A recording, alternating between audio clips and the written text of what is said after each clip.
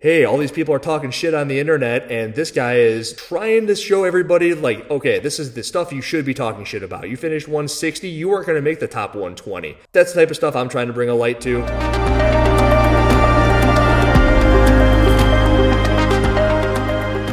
Oh, so I did it. I've been talking all this crap about how it's not that hard to fix the leaderboard. If it's your only job to do is when you're putting on a competition, you want to make sure the leaderboard looks right. You want to make sure that everyone who's putting all this time into this competition, if you're the governing body of this competition, you want to make sure the people who are populating the spots you said are there are the right people in the right spots, right? So I keep on talking crap, like, why wouldn't you do that if it's your only job? So I decided to do it. I wanted to show you how easy it was. Now, I'm not making any money doing this. I'm just merely bringing it to attention of everybody. And I hope that through bringing it to everybody's attention, maybe it puts a little bit of pressure on them. And it says, hey, if this guy can do it in his garage with no incentive other than to bring it to attention, then maybe we should be doing it. Maybe we should do it right now. And if not right now, definitely do it next year. So I gave myself a couple of hours and I scrubbed the leaderboard. I scrubbed the leaderboard on workout number 3, which we know has been causing a lot of hubbub. If you go on the internet and you click around, you know that anywhere you go, workout number 3 is a mess. And bring your brooms because it's a mess. People aren't doing the right number of shuttle runs. People aren't measuring the rope. People aren't using judges. People are trying to get their names taken off the leaderboard and they can't take their names off the leaderboard. And then people like me are making videos showing how easy it was just to go on YouTube and find these videos. And people don't even know that they're doing this. People couldn't read the workout for whatever reason, which means that there was an issue with the way that it was presented to everybody. There's people in my comments section who still didn't understand how to do the shuttle runs. I posted a clip of how to do shuttle runs and people were saying, hey, all you gotta do is touch the line. It's how you've done shuttle runs your whole life. And I go, well, it doesn't matter. It doesn't matter what you think. Because all that matters is what it says you gotta do shuttle, like get your entire body behind the line and touch the ground. Doesn't matter if you touch one hand past it, freaking idiot. I showed you the picture. Now anyway, I told you it was easy to do it, so I did it. It took a little while, but I went from scores 0 through 500 on workout number 3, and I guess it would be workouts 1 through 500 on workout number 3, and I picked out all the ones that were out of place. It's called deductive reasoning, and I've talked about it, Brian Friends talked about it, and our best example was Brian Sanchez. Before we saw his video, we could look at it and understand that it wasn't supposed to be there. Brian Sanchez, you see, he finished in the thousands on workouts 1 and 2, in the thousands on workouts 4 and 5, and then he was 3rd on workout number 3. And you go, okay, that's probably not there. That workout will be taken out. CrossFit never took it out, and then they finalized the leaderboard. In every single continent, everywhere across the freaking world, this is an issue. You see it everywhere. You see that there's scores where they shouldn't be there. And you've also heard people like myself and Brian say how it's rather easy to pick them out. So what I did is I did the easy thing, and I went and I picked them out. I went from spots 1 through 500, and I picked out 141 scores that were out of place. Deductive reasoning is what you use. You say, okay, through 300, it wasn't that hard. There were scores that were just out of place. There's no way that you finished in the top 200 when your other scores were none of them anywhere near that. You had a bunch of scores in the 800s and then you finished in the 150s, your score is coming out. And then once you get from 300 to 500, it got a little bit more challenging, but there were athletes there you would recognize. You'd say, hey, it's Elijah Muhammad. Elijah Muhammad, you're a games athlete, yeah? Didn't you win the 2014 legless rope climb workout? Here with a makeup from that last event. His jump gives him his 1 pull to the top for him. Elijah Muhammad, 2 rounds in 30 seconds. The fastest pace we've seen so far.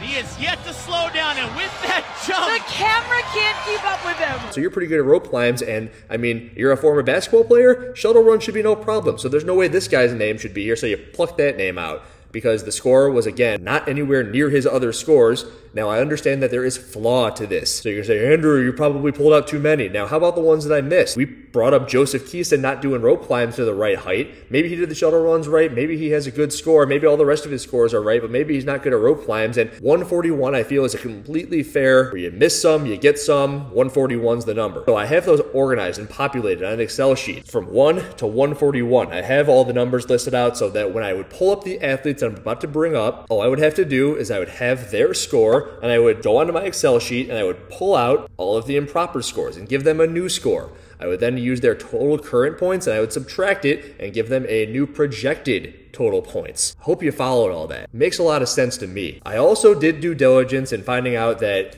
outside of the brackets. So I went from 110 to 126. And I went from those ranges because those were the ones that were affected. I went from those ranges because 109 wasn't affected, and nothing from 109 to the bottom to the top wasn't affected. And from 109 all the way to Justin Medeiros, who won the thing, they weren't affected. You look at Justin Medeiros, he's way the hell up there. Doesn't matter. It doesn't matter what happened with him. He was going to finish where he was. None of this is going to affect him. Sure, there'd be some shuffling, but we don't really care. It doesn't matter About shuffling. These people wanted to make the semifinals. The 120 spot is all we care about and what's affected here. So I don't care if you went from 90 to 80 or 80 to 100. I care if you went from 123 to 119, because all of a sudden then you're into the semifinals. So again, I'll tell you, it went from 110 to 126. Actually, I want to start off with 112. Robert Yates. He's a pretty good example of somebody who was rather affected, made the cut, will continue to make the cut by my new projected format here. So he finished 376th in workout number 3. He was affected by quite a few people finishing that low on that workout. His new score is 258. It means that he was affected by 109 people when I looked at my Excel sheet. You also need to adjust his total points on the leaderboard, that being 1223,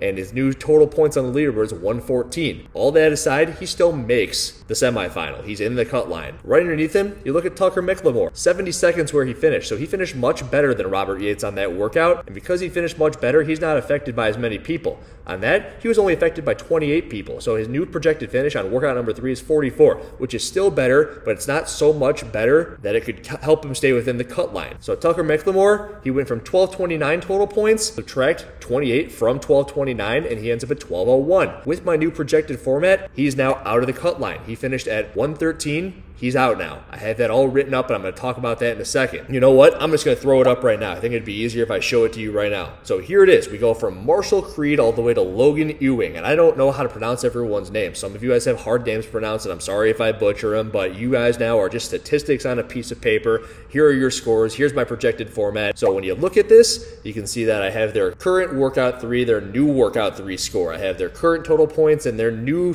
total points. I have their current position. I have these color-coded, so they're all pretty and you can understand. From 110 to 120, you see that's all green. Those people made the cut as the leaderboard has been finalized. From 121 to 126, those are red. Those people did not make the cut. With the new proposed format where I have scrubbed the leaderboard, I did all the math for you guys. I pulled out the improper scores for the people who probably weren't doing the right things on their workouts for whatever reason it may be. What you come to is there are now red spots in the green and there are green spots in the red. When there are green spots where there were red spots, it means that they are now in to the semifinal. Where there are red spots where there were green spots, it means that they are out of the semifinal. It looks pretty clear right here. You can see that Marshall Creed, Tucker McLemore, Kyle Branier, and Mike McDonald are out of the semifinal. And this has nothing to do with them. I'm not trying to attack them. Remember, they are statistics on a piece of paper. It shows that they did really, really well on workout 3, and they weren't as affected by all of these improper scores on the leaderboard. We've talked about, oh, I need to get in, I gotta get in, I gotta get in, and all these people are all up in arms because they're not getting into the freaking scores, getting into the freaking semifinal because of all these people who weren't doing the workouts right, but we haven't been talking about the people who are going to get booted. And those are the people who did really well on workout 3, and it's not that they should be punished, but it is something where the leaderboard should be written up properly by CrossFit. This should have never been an issue in the first place. Mike McDonald shouldn't be sitting there thinking, oh, I'm in, and then be thinking, oh man, I shouldn't be in. It's an uncomfortable sensation to go through, and it's all CrossFit that's doing this to these people. Marshall Creed's at 110, and he's well within the cut line. If you do the scrubbing like I did, and this is only 500 athletes that I grabbed him in my garage. 500 athletes, and all of a sudden he's going to go all the way down the leaderboard because he did too well on a workout. That doesn't seem right. And of course, this is just one workout. If you did every single workout and did your due diligence as you should, who knows what's going to happen. But if you just look at workout number 3 and you scrub it the way I did, you see that It's a mess. Mitch McLean, Jordy Jermelian, Drake Lewis, Skylar Oceanic, Will Bennett all get their way into the semifinals just by looking at workout number 3. Logan Ewing, he was really close. The new cut line that I came up with was 182 points. So the old cut line was 1265. You need 1265 or less points to get into the semifinal. Once you scrub down the leaderboard, the new cut line was 1182. And everybody on my proposed document here who's under 1182, they're in. As I told you, it doesn't matter. It doesn't matter. 110 and lower. I already looked. None of those people go up above or below 1182, so that's why they're not listed here. But the athletes from 110 to 126, they're all at or around that 1182. And Marshall Creed is probably the biggest mover. His score wasn't affected by anybody. It was Jeff Adler, Marshall Creed, and then Brian Sanchez. Brian Sanchez is the first person that you need to put into my Excel spreadsheet to pull from. And then the next closest person on this list is Tucker McLemore. He was affected by the second least amount of people, which is why he moved so far down the leaderboard. Same thing with Kyle Bernier. He was the third least affected because of now the 3 people that I've listed, the third best scoring individual. So he moves further down the leaderboard, which is why you see that he moved out of a qualifying position. Then you look at somebody like Will Bennett. Will Bennett has a score of 800. So he was affected by all 141 of the people that I had mentioned. You also have Skylar Oceanic, and he is affected also by all 141 people. So with my format here, I had to subtract their total current number and current total points on the leaderboard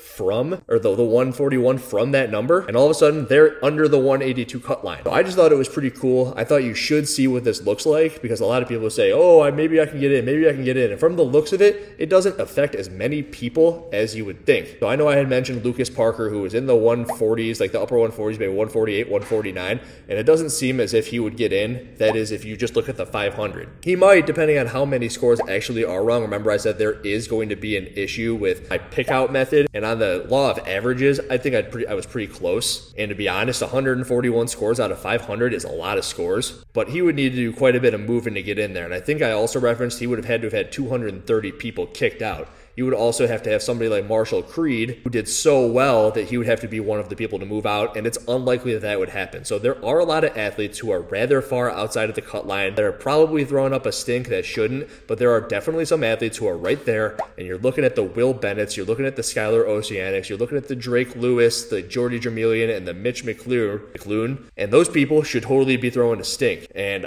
I hope that I don't get any sort of, hey, shut the fuck up, Andrew, I deserve my spot. Mike McDonald had a farm, E-I-E-I-O. It's like, all right, yeah, sure. You should deserve your spot. You're very fit. I know that's not easy to get there, but this is just math, man. I'm just doing math, and if you don't like math, I don't know. I'm just here doing my due diligence, the stuff that CrossFit should be doing, and I hope that you like it. If you like this sort of stuff, send it around. Say, hey, this is some guy in his garage who did everything that CrossFit should be doing. You should go subscribe to his channel. Hey, all these people are talking shit on the internet, and this guy is trying to show everybody, like, okay, this is the stuff you should be talking shit about. You finished 160, you weren't going to make the top 120. That's the type of stuff I'm trying to bring a light to. Subscribe to the channel, share, have fun, tell your friends. Bye.